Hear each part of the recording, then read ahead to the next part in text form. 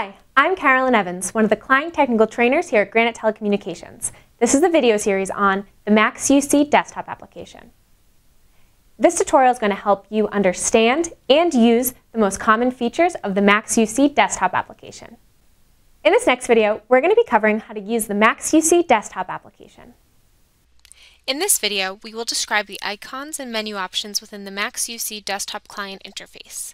Let's start with the top menu options. From the File menu, you can do the following. Change password. Click this option to view a pop-up where your password can be changed.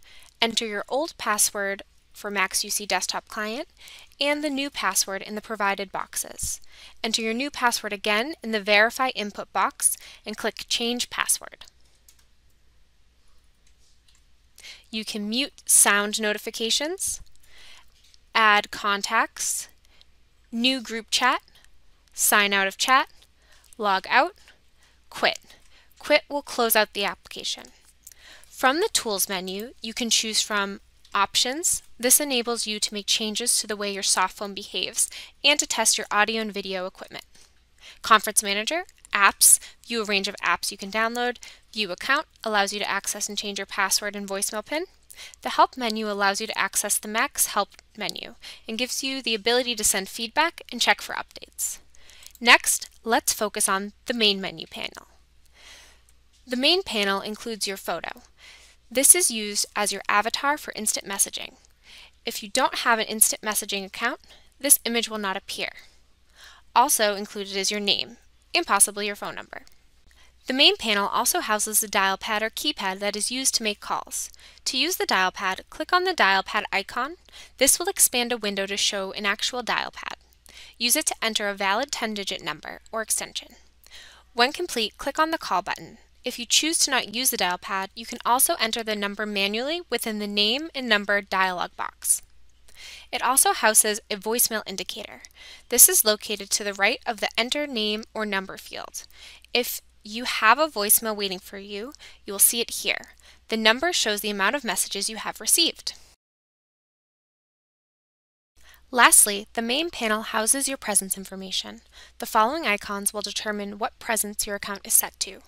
Orange indicates that you are either on a phone or busy. Yellow indicates that you have been inactive for a length of time. Green indicates that you are currently online and available for calls. Red indicates that you are set to Do Not Disturb. You are able to change your presence at any time.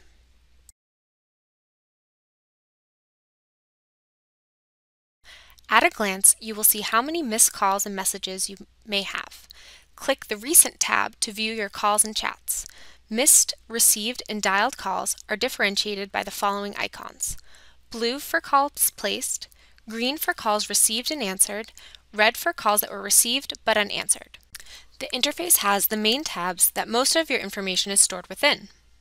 The Contacts tab displays a list of your contacts in alphabetical order. From within the Contacts tab, you can right-click on a contact and add them to your favorites list by selecting Add to Favorites from the menu. Use the Favorites tab to view your most commonly used contacts. Favorite contacts appear with a yellow star badge beside their name. The Recents tab not only lists the most recent dialed, received, and missed calls, but also provides you a list of instant messages. Thank you for watching this video on the MaX UC desktop application.